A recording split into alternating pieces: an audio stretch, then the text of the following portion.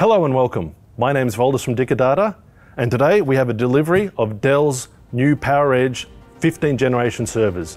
We'll be having a look at both the rack-mounted version and the tower version. In front of me now, I have the 15th generation rack mount server. The model that we have here is the R550.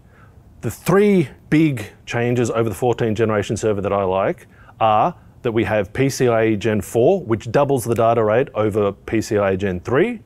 We now have the hot swap BOSS S2 cards and improved thermal cooling.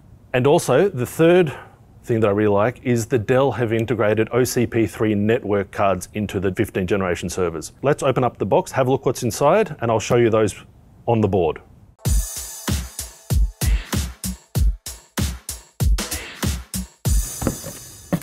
We've got the rack kit, bits and pieces, including the cable management arm, the rack rails,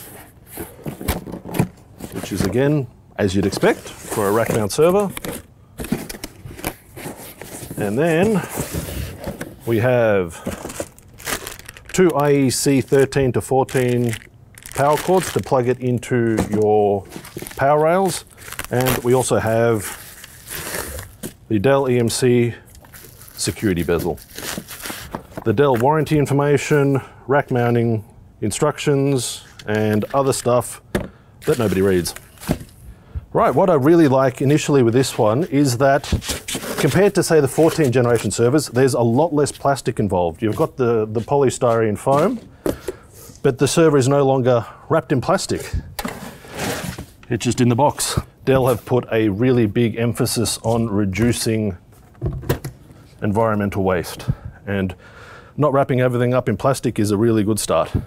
Right, this is the R550 rack mount server by Dell. The model that we have here is the 8 by 3.5 inch drive. There are also 2.5 inch drive options available for this chassis. The 15th generation server lineup, you can either choose to have Intel's 3rd generation Ice Lake processors or AMD's EPYC processors. This model has been configured with an Intel processor. As I mentioned at the start, one of the big things that I like with the 15th generation server over the 14th generation server is that they have moved the BOSS card to the S2 module, which now it means that you no longer need one PCIe slot for BOSS cards. They are fully hot swappable and also hardware RAID. One of the other key features that I mentioned that I like in the 15th generation server is that we are now running OCP3 networking. This is the port down the bottom. There are many options from 1 gig, 10 gig, 25 gig, depending on which model you choose. And again, as the BOSS S2 card, it frees up one PCIe slot so that if you need other connectivity, you can put more important cards in your PCIe slots rather than taking them up with generic networking ports. The 15th generation servers now run on PCIe Gen 4. This has double the bandwidth of PCIe Gen 3, which has also allowed the 15th generation servers to run hardware NVMe RAID, which is a big step up from 14th generation servers which couldn't do this.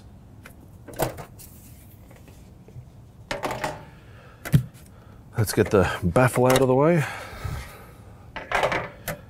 This config has just been done with one CPU and just a couple of sticks of RAM. As you can see, there's space for a dual CPU and many RAM slots.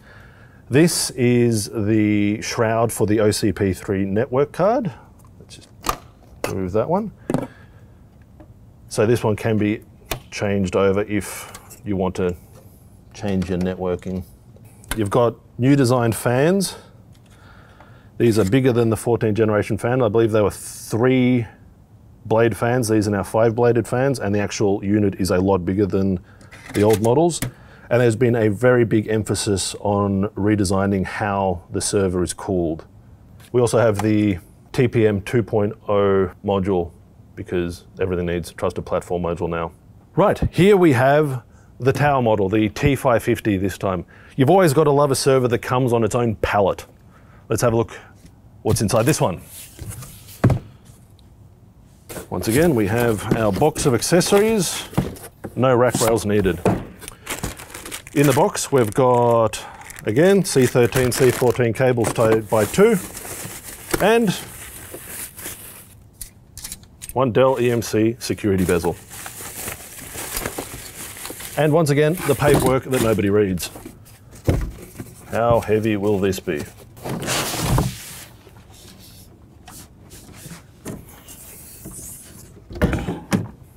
One Dell T550 tower server. Does what it says on the box, is a large tower server. This version has also been configured in the same way that the rack model has, with 8 by 3.5 on the front, simple config on the back. All the same features and benefits as the rack model. Still comes with PCIe Gen 4. You can put BOSS S2 card in it, and you've also got the OCP3 networking port. Let's have a look. Let's put this one on the side and have a look what's inside.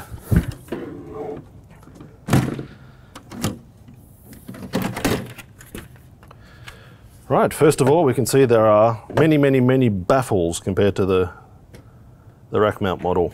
Let's get some of them out of the way. Again, this one has been configured with a single CPU. You've got space for a dual one. Once again, you've got the OCP shroud. Much larger fans, as you can in a tower server, because you've got all the extra space in there. The joys of having a tower server that you can put into a rack chassis is generally that you can put a lot more drives in the front. You've got much larger fans which are quieter. So for instance, if you're in an office space that doesn't have a IT cupboard or somewhere where you can isolate the server, you're going to have a lot less noise by running a tower server in a rack. If you're looking for a server that's running the current 3rd generation Intel servers or the new AMD servers, the 15th generation PowerEdge lineup is absolutely amazing for that. If you'd like any further information on the 15th generation servers, please reach out to the Dell pre-sales team at Data. We'll be more than happy to assist you with all your 15th generation server inquiries.